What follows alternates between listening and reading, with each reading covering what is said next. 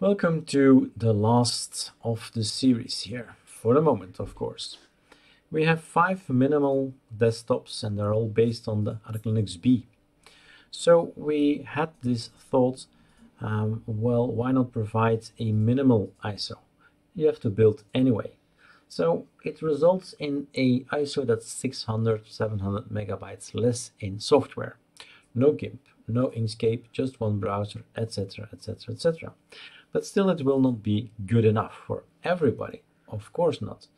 We're all individuals, we all like to work with our specific applications, and the B stands for build it yourself, decide, put it on, burn it, you have an ISO, burn it on USB, boot, and have fun.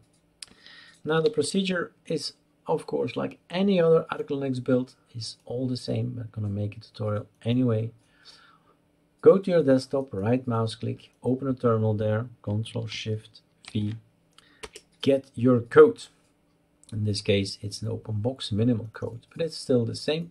2 folders, Arch ISO, a package list, what Lego blocks, because I sometimes say Arch Linux is like a Legoland, all blocks and all things you can do. The fun starts, and this is a tip, follow it, Perl. Everything that's black is not going to come on the ISO. Okay, everything that's white needs to go on the ISO. You just can't, you cannot delete these things about Bluetooth. You don't have it. Just leave it there and uninstall it later. There is an explanation on the forum.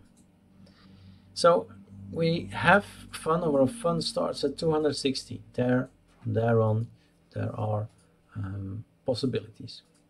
In the sense that you see deadbeef is going to be installed. Maybe you don't need deadbeef, you don't like deadbeef, or Genie, and everything that you still see that's white, you can even go down or also up, because maybe you've seen many of my tutorials use melt. This as well, this project ArcoLinuxB minimal, I couldn't have done it without melt. So put some in, put some out, that's the message. Openbox needs its thin too, but maybe you don't like variety. Shortcuts of variety will not work, obviously. VLC is out, and so on and so on. So you decide, if you see an application that you know what it is and say I don't want it, never use it, get rid of it and put a hashtag in front of it. Don't delete it, just hashtag it out. So later when you make a new one, keep this file, compare with melt and say, okay, last time I did this, now it's there. So we will change this package list, of course, so you can compare it easily. So you just scroll down and see what you like. Save it. I hope I did. Let's have a check. Control S. No, it was not saved. Control S.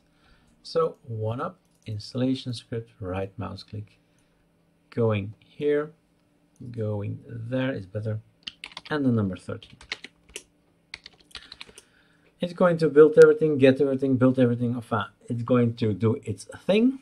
You just sit back and watch the show, or you can do just like me and get something to drink or to eat, and then in 15-20 minutes, depending on internet, space on your disk, CPU, memory, etc., you'll get an ISO, and it's that ISO that we want to have, that we want to build. So your own personal selection of software is possible with ArcoLinuxB, and actually with any ArcoLinux. Once you see that these things are not that different, all these guys are all the same, they work in the same principle. It's just another title, another article, another video, it's still the same thing. And then you understand the power we're giving to you. You have a personalized ISO. Any way you see fit, you can personalize it. All right, enough speeching. Let's wait for this tutorial. So, no, sorry, this script to end, and let's pause here. You got a dirty doing? All right. We have an output of 1.4 gigabytes in ArcoLinuxB Openbox minimal.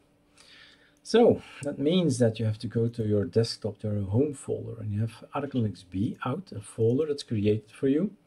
And if you do some tests like I do, you have here an Openbox minimal. It's this one. So 1.3 gig, 1613, that's okay. So that's what we've created just now. Super F7 to launch our VirtualBox and move it to this screen. We are now talking about Openbox, and I guess it's not on here. So I have a template, so make yourself a template so you can easily clone. So all the settings are okay, the size, how many processors you have, and all that is done. Then you have a template that you can easily say Openbox minimal and then clone it.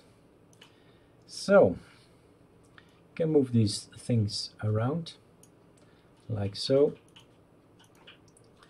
and we have Openbox min, open, that's the one we want. Double click, maximize.